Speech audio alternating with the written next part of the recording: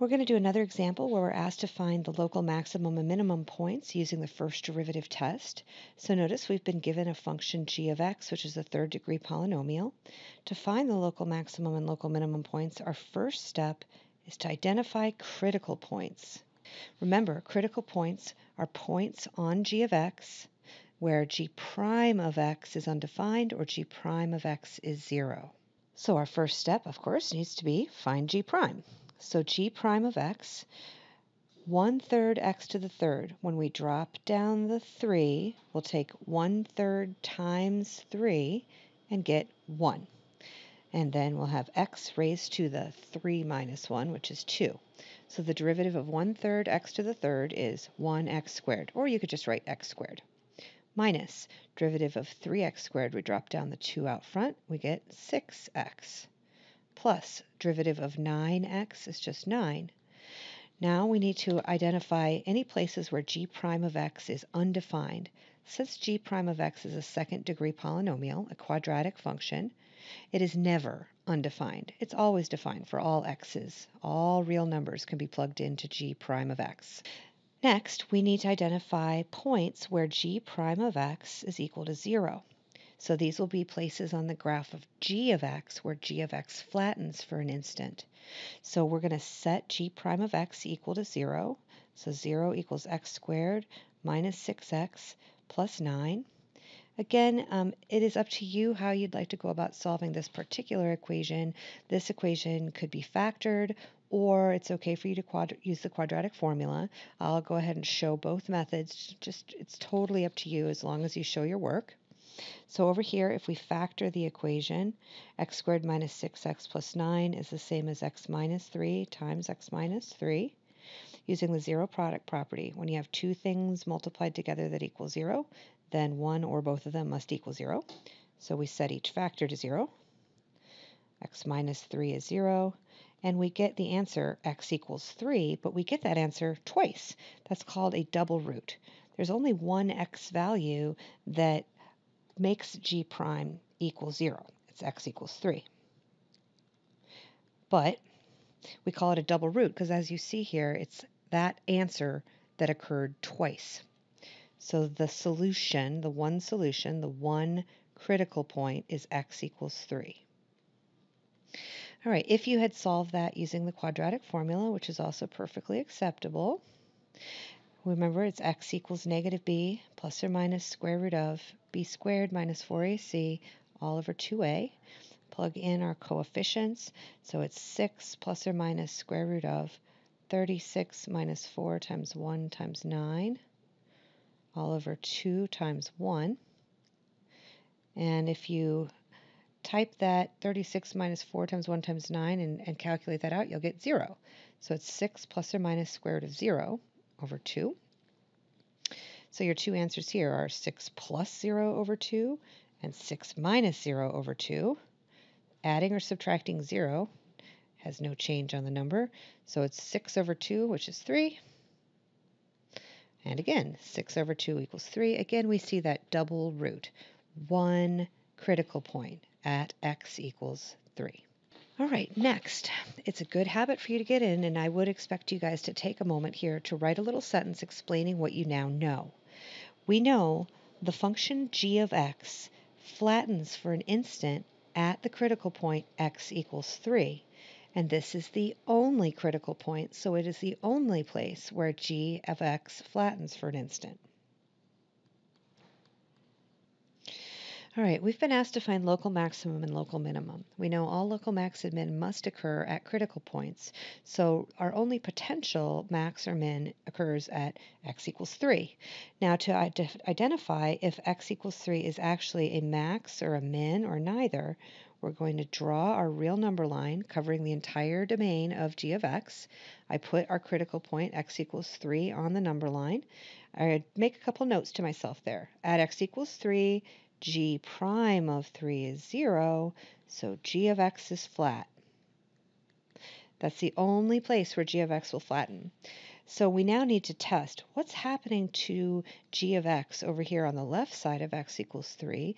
What's happening to g of x over here on the right side of x equals 3? And to understand that behavior, we're going to pick an x value down here. For example, on the left side, I'm going to pick x equals 0, but it doesn't matter. You can pick any x you like on this interval. I usually pick one that's easy to work with, like x equals 0. And I'm going to plug that into g prime. So our g prime is x squared minus 6x plus 9. So g prime of 0 is 0 squared minus 6 times 0 plus 9. So g prime of 0 is 9. Now, what did I get from that? G prime at x equals 0 is 9. I don't particularly care that it's the number 9. What I care about is that g prime is positive. And any x value you pick on this interval below x equals 3, if you plug it in the derivative, you will find g prime is positive. And that tells me g is increasing. So on the left side of x equals 3, g is increasing. Then at x equals 3, g of x is flat for an instant. So if we imagine what that must look like, g of x must be going up, up, up, up, up, but by the time it gets to 3, it's flat. So it looks like this. So it looks like it could potentially be a maximum, but it would only be a maximum if it now starts to decrease after x equals 3. If it were to continue increasing after x equals 3, it wouldn't be a maximum. So we have to test on the right side of x equals 3 to see the behavior. So again, we're going to pick any value on the right side of x equals 3. I'm going to pick x equals 4. We're going to take g prime and evaluate it at x equals 4. Again, doesn't matter what x value. Plug whatever x value in that interval you like. So I'm plugging in 4 to my g prime function. It's just 1. Again, I don't care particularly that it is equal to the value 1. What I care about is that it is positive. G prime is positive, and that is true for any x value over here on the right side of x equals 3. So since g prime is positive on the right side of x equals 3, we know g of x is increasing on the right side of x equals 3. So imagining now, on the left side, g of x is increasing, and then at x equals 3, g of x flattens, and then on the right side of x equals 3, g of x continues increasing. So it must look like this. Notice x equals 3 is not a max, it's not the highest in its local region, and it's not a min, it's not the lowest in its local region. X equals 3 is neither a max nor a min. So what we've shown here really is that g of x has no local max or min. If it did, then we would have found critical points at those points and been able to test them and demonstrate that they were max or min.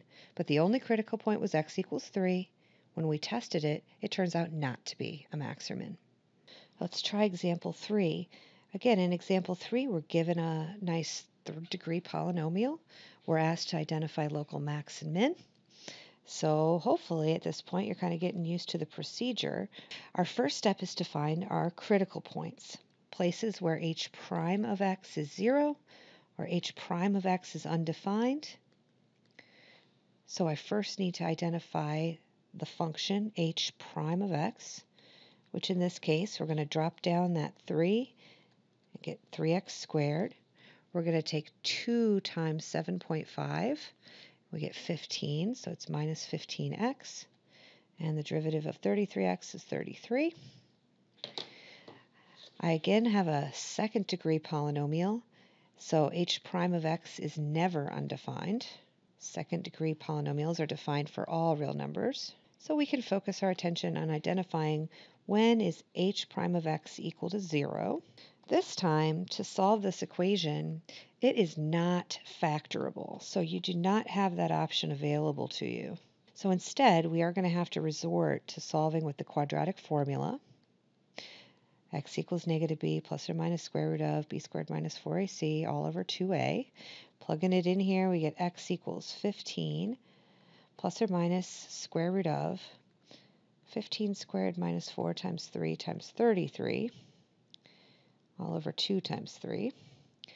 I'm going to calculate the value underneath the radical. That's the discriminant. I'm going to calculate 15 squared minus 4 times 3 times 33, and you see that you get negative 171. And I could actually just stop right here. Remember, when your discriminant is negative, that means that your quadratic function does not have real roots. H prime of x equals 0 has no real solutions because you can't take the square root of a negative. These x values are not real numbers. So back when you were taking algebra, you would learn then that this quadratic function h prime of x, since it's open up and it has no real solutions, we know that it is hovering above the x-axis like this. It never has any x-intercepts. So we, though, are interested in h of x and what we know about h of x. We said we need to find critical points of h of x. So we found its derivative, set it to 0, and said, well, h prime of x doesn't equal 0. So our conclusion about critical points is that h of x does not have any critical points. That's all very technical. I want to know, what does that actually tell me about the graph of h of x? Well, let's think about what it means to be a critical point. To say that it doesn't have any critical points where the derivative is 0. If the derivative were 0, it would mean h of x flattens for an instant, but it doesn't have any points like that. So to say that it doesn't have any critical points, it means h of x never flattens for an instant. And because it doesn't have any undefined critical points, that would mean that it doesn't have any sharp points. It also doesn't have any points where it's vertical for an instant. From that, I can right now say h of x has no local max or local min. Remember, if it had local max or min, those points would have to be critical points. So we have answered the question here. It said identify local max and min. Because it doesn't have critical points, I can say it has no local max or min. But just going one step further here, what would this tell us about the graph of h of x? If it doesn't have any max or min, it means it doesn't have any turning points. It never changes from increasing to decreasing or decreasing to increasing. It never goes up and comes back down. It never comes down and goes back up. It must be the case that it is always increasing, h of x I'm talking about, h of x always increasing, or h of x always decreasing, because it never is flat for an instant, and it never changes from increasing to decreasing or decreasing to increasing. If you were interested to know quickly which way it is it always increasing or always decreasing, you can pick any number, like x equals 0, plug it into the derivative, and see, is h prime positive or is h prime negative? Well, if you plug 0 into the derivative, you're going to get 33 out. That means h prime of 0 is positive. And in fact, it actually means h prime of x is positive for all x values. Because it has no critical points, it has no places where it changes sign. The derivative must always be positive. So h of x is always increasing. And in fact, if you look at a graph of h of x, it roughly looks like this.